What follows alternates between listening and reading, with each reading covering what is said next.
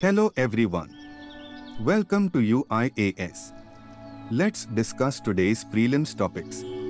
Question 1. Apple's shift to microLED display technology is reportedly under process.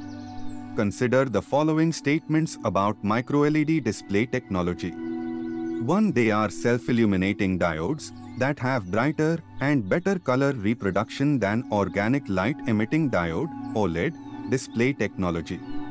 2. The basis of microLED technology is sapphires. 3. MicroLEDs have limitless scalability as they are resolution-free, bezel-free, ratio-free, and even size-free. Which of the following given above is correct? A. 2 only. B. 1 and 3 only. C. 1, 2 and 3. D. 2 and 3 only. The answer is C. Question 2. With reference to avian influenza, H5N1, consider the following statements.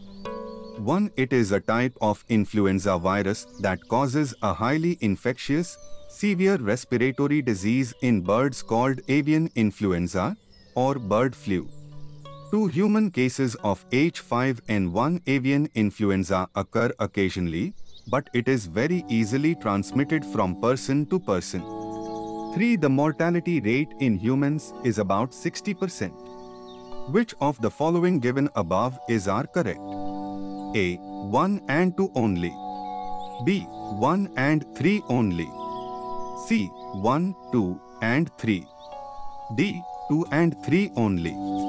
The answer is B. Human cases of H5N1 avian influenza occur occasionally, but it is difficult to transmit the infection from person to person. Question 3. With reference to Albright, consider the following statements. 1. Albrights are a group of meteorites named for Aubers, a small achondrite meteorite that fell near Nyons, France, in 1836. 2. They are coarse-grained metamorphic rocks that formed in oxygen-poor conditions. 3. They contain a variety of exotic minerals that are not found on Earth. Which of the following given above is correct? A. 1 and 2 only. B. 1 and 3 only. C. 1, 2 and 3. D. 3 only. The answer is B. They are coarse-grained igneous rocks that formed in oxygen-poor conditions. Question 4. Consider the following statements about pyroxenes. 1. Every meteorite known till date was composed of orthopyroxene. 2. Pyroxenes are silicates consisting of single chains of silica tetrahedra, CO4. Orthopyroxenes are pyroxenes with a certain structure.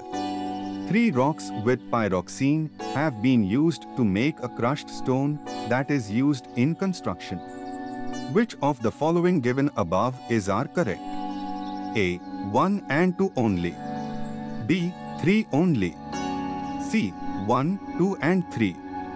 D. 2 and 3 only. The answer is D.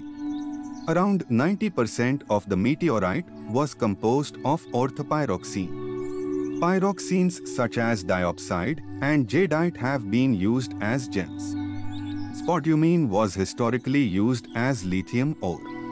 Question 5. With reference to larvae of the black soldier fly, Hermetia illucens, consider the following statements. 1. They have a high nutritional value and are easy to raise. 2. The larvae feed on a variety of organic matter, from rejected food waste to manure. 3. AM black soldier fly larvae is capable of converting the organic waste into wide range of useful vitamins and minerals. Which of the following given above is correct? A. 2 only. B. 1 and 3 only. C. 1, 2 and 3. D. 2 and 3 only. The answer is C. The larvae feed on a variety of organic matter, from rejected food waste to manure. Insects also have high waste-to-biomass conversion efficiency. This means, unlike hot-blooded mammals and birds, which use a lot of energy to keep themselves warm. Insects are efficient converters of food into body mass. The black soldier fly larvae can thus be a low-cost, low-footprint, eco-friendly as well as natural feed companion to poultry farmers. Question 6. Consider the following statements about Nirman Se Shakti Initiative. 1. An initiative presented by the Niti Aayog. 2. The initiative has been started to strengthen and modernize the infrastructure of ESIC hospitals and dispensaries in a phased manner. Which of the following given above are correct? A. 1 only. B. 2 only. C. Both 1 and 2. D. Neither 1 nor 2. The answer is B. An initiative presented by the Employees State Insurance Corporation, ESIC. Question 7. Consider the following statements about sulfate emissions. 1. Inactive volcanoes contributed 66% of sulfate emissions known to cool the planet in the pre-industrial era. 2. Sulfate emissions can be traced back to natural sources such as volcanoes and industrial processes, including oil combustion, traffic emissions, and coal burning. 3. Sulfur dioxide, released from natural as well as anthropogenic sources, reacts with water vapor and other gases in the atmosphere to create sulfate aerosols. Which of the following given above are correct? A. 1 and 2 only. B. 3 only. C. 1, 2 and 3. D. 2 and 3 only. The answer is C. Sulfur dioxide, released from natural as well as anthropogenic sources, reacts with water vapor and other gases in the atmosphere to create sulfate aerosols. They can cool the planet by reflecting sunlight into space. They also form clouds, which also tend to have a cooling effect. Question 8. With reference to monkeypox, consider the following statements. 1. Monkeypox is a zoonotic viral disease with symptoms similar to smallpox but is less contagious. 2. It was first diagnosed in humans in 1970 in the South Africa in Africa. 3. It currently has a case fatality ratio of 3 to 6%. Which of the following given above are correct? A. 1 and 2 only. B. 1 and 3 only. C. 1, 2 and 3. D. 3 only. The answer is B.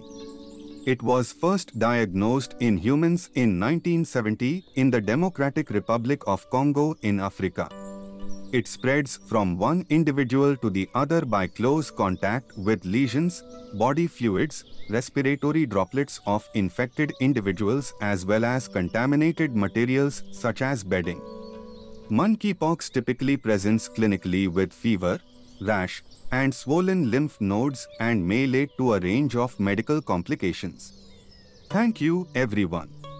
Do subscribe to this channel. Use code SPLIVE to join Unacademy.